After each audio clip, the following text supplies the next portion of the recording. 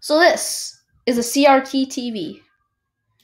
And, well, yeah, I bet if you heard of it. It's probably a one in your grandma's room, or if you have seen going to your aunt's or really old uncle's house, they'd probably have one of these. On the right is a CRT too, except it's an older version of a CRT. Have you ever wondered why they work? And also, why are there black lines whenever you turn on a CRT TV? And also, why did we switch to CRTs to LED TVs? Why? Why did we switch to LED TVs when CRT TVs were always good? Well, I will be explaining all that in this video. So first, let's go over the basics. This is the world's first TV. As a matter of fact, it was very simple. It was the world's first television station. These started appearing in America in the late 1920s. As a matter of fact, this was just the prototype. And also in the rural places of America, it started appearing in the 30s. And as a matter of fact, this TV is the first mechanical TV station.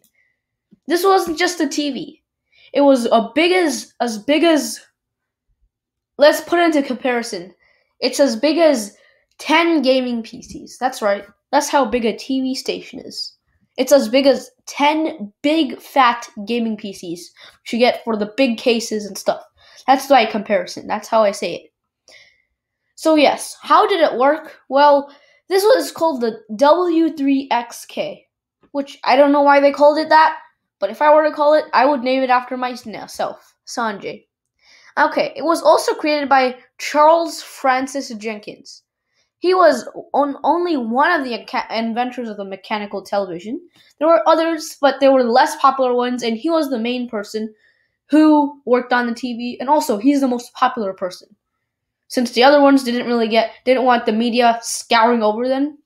So yes, since when people get popular, the media starts scouring over them, and the other people wanted to remain anonymous. This TV had the first broadcast on July 2, 1928. It was invented in September 7, 1927. Also, it was also demonstrated in San Francisco. That's right, this TV was demonstrated in San Francisco.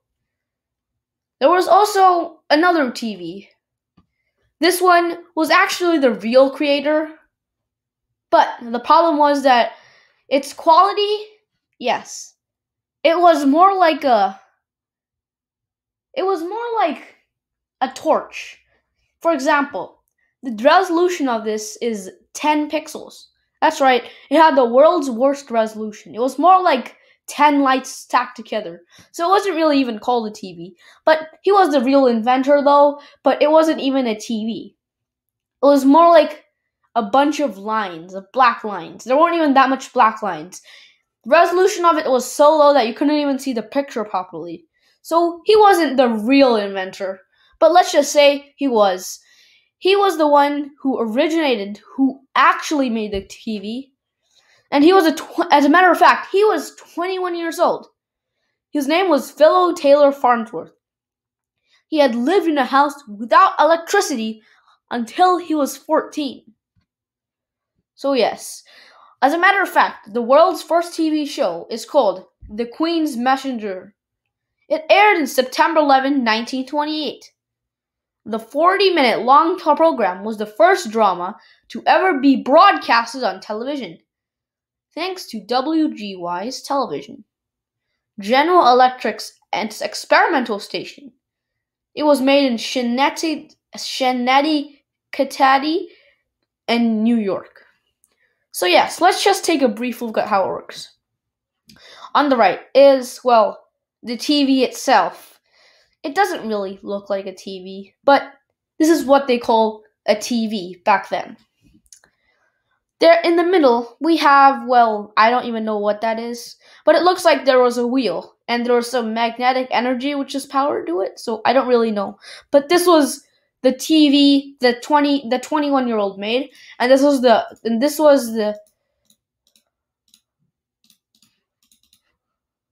So this was the TV, the original TV, which was the better one since it had way more accessibility and it didn't break down every 10 seconds. And also had a better resolution, about 2 times better. Instead of 10 bright lights, it had 20. That's how bad the television pixel was. So yes, this was this original one, which was perfected into that one. So yes, this is how it works. There's usually a cathode, an electron beam, an anode, and deflection coils, and also the phosphor screen, which I will be telling you. It is defined as a negatively charged electrode by which electrons enter the electrode device. The cathode is an electrode form which conventional current leaves and a polarized electric device. Well, if you didn't know what that means, it's basically a transmitter for electrons. It's basically a way for a machine, kind of like a train, for electrons to get around. That was basically it. It's basically a train which took the electrons and spit them out. And next there's the anode. An anode is used to accelerate the electrons towards the train and also collect the secondary electrons that are emitted by the phosphor particles in the vacuum of the CRT. What this basically means is that the anode is basically once you get on the train and comes to a stop, then you get on a bus to go to your destination. Or you can go in a car, which is, let's just say, is faster to get you to your destination. What this does is that basically takes the electrons and makes them go faster, kind of like when a train is slowly gaining speed, and then suddenly it goes super fast. Kind of like, so it slowly gains speed. So that's what it does. It basically shoots the electrons onto your TV screen. Well, in this case, that's the phosphor screen, which is basically, the phosphor screen emits photons if the accelerated electrons hit the material. The most common use of phosphor screens are the cathode ray tubes, which are used in early TVs like this. The phosphor screen mainly converts the accelerated electrons into photons. Basically, what this does is that it takes all this light and converts into photons. What that means is that it basically makes it visible to the human eye. Since electrons have a negative charge, we cannot really see them without a special device. So basically, it just converts them into photons, or basically light, so we can see it on the screen. So yes, then there is the deflection coil, which basically is the electron gun, which is basically the way of the order. For example, let's say, if you've been to a baseball stadium, let's just say there's some people who want to promote something. And basically, all these people have a different color of shirt. And when you look at them from far away, you see a picture.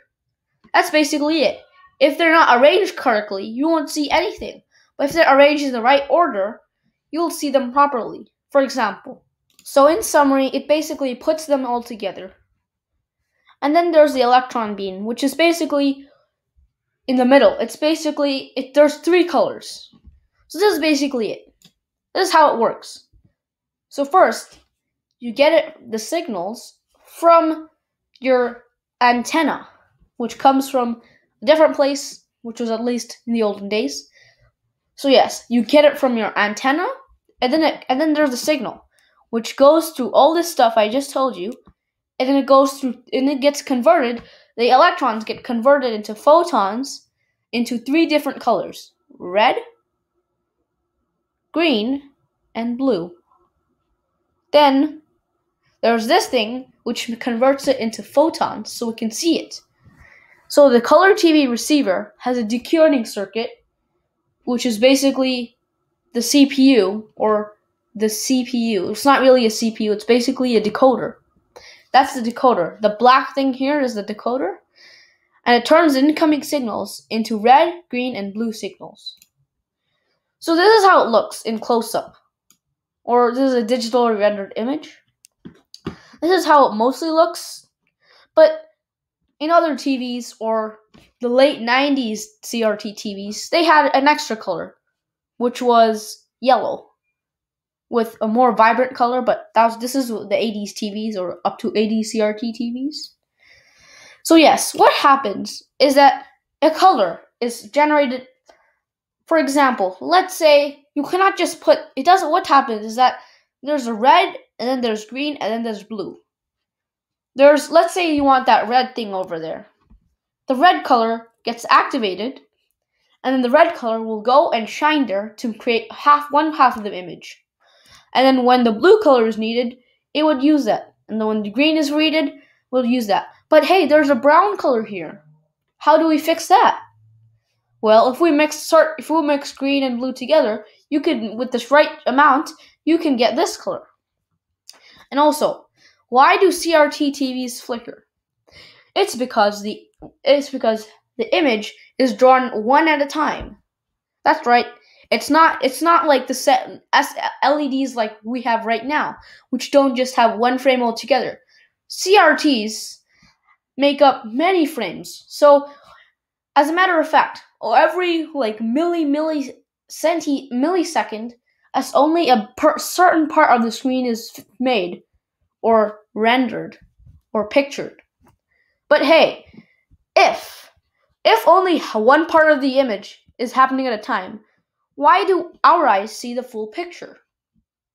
Well, the explanation to that is that CRT TVs do this process so fast that we can only see one picture at a time, since our eyes cannot register every single thing, and our eyes are not fast enough to see every single thing, since these CRT TVs get up to 512 times as many pixels as there are on the screen. So it happens 512 times the amount of pixels, which is, let's just say there's 480 pixels, which is up to like 10,000 times per second. And our eyes cannot see 10,000 frames or pixels per second. So basically, our eye just condenses that image into one big frame. So yes, this is just another process. On the top is, well, basically the gun, or also known as the gun. And this is what happens is that this is the thing which controls these tubes or the beam to go into every single spot. So yes. Why did we switch? Well, mostly because of comfortability, how big CRTs can get, and, well, mainly new technology. One of the problems are that CRTs consume so much energy compared to LEDs. Second of all, you cannot make big flat screen TVs with CRTs, since CRTs have to have a big cone behind the TV. So let's say your TV is 55 inches. You would need a cone so big that it would basically be super, super extremely big. Like, it would probably be the size of 5 gaming PCs stacked together like this. So yes, mostly because you cannot get that big with CRTs. Since if the screen is too big, our eyes will not be able to see the whole picture, since the CRTs won't be fast enough to put every single pixel on the screen. So they have to be slow. So we can only have a little bit the size of the CRT TVs small, so we can see every single dot on the screen. Second of all, CRTs cannot have that much high resolution, since TVs nowadays are up to 4K, 8K, and 16K, which are supposed to be launching 16K in 2022. But we have 8K TVs, and mainly they're just bad because they keep flickering, they don't have good FPS, and mainly because since if you want such a big TV with the CRT has to be so big, be like the size of a room. That's how big the TV will be. And where will you sit? In your closet? Well, that's why we use LED. Plasmas, which are 2010s, we use plasmas, and now we use LEDs and QLEDs, which is basically an enhanced version of LEDs. That's basically what QLEDs. So yes, that is why and what CRTs are. Why did we move on to LEDs from CRTs? And basically the overview. Bye.